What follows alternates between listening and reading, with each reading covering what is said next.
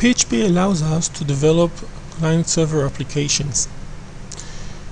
Calling the stream socket server function returns a resource that represents a server socket.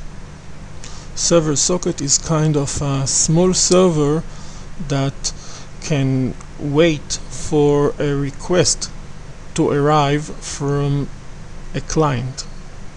Once we get the server socket resource, we can pass it over when calling the function stream socket accept.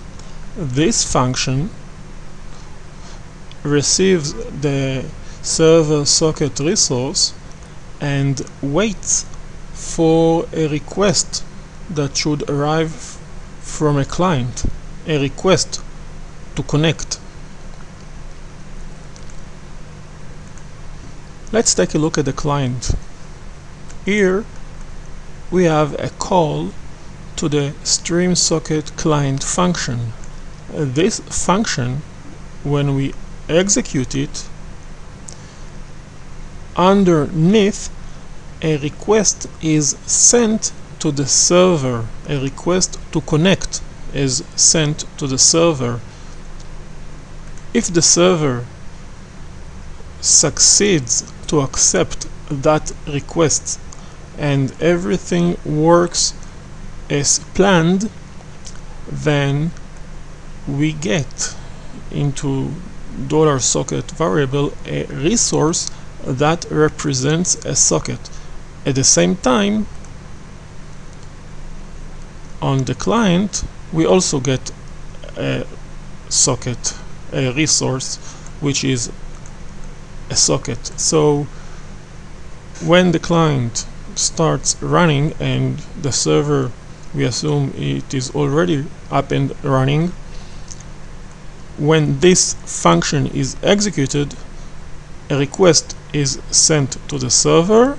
If the server accepts that request, then this function returns a resource that represents a socket. And at the same time, here on the server we also get a resource that is a socket. Once we have a socket on the server and a socket on the client, and those two sockets are connected with each other, we can start send data from each one of the application, as well as receive data the other send. Let's take a look and see what happens. After the socket is created on the server, we can see a call to execute the function fWrite. This call tries to write this specific data through the socket on the server to the client. If it succeeds, this data is successfully sent and arrive to the client, and the client can read it. Let's execute this code sample. Let's first start with executing the server. If we move to the PHP debug perspective, we can see the server up and running. Now let's execute the client.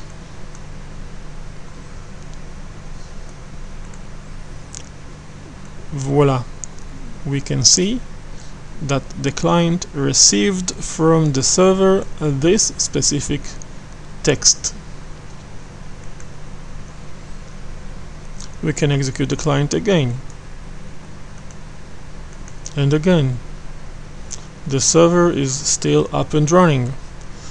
The server, as it seems, has an infinite loop that can handle consequently more and more requests to connect from other clients.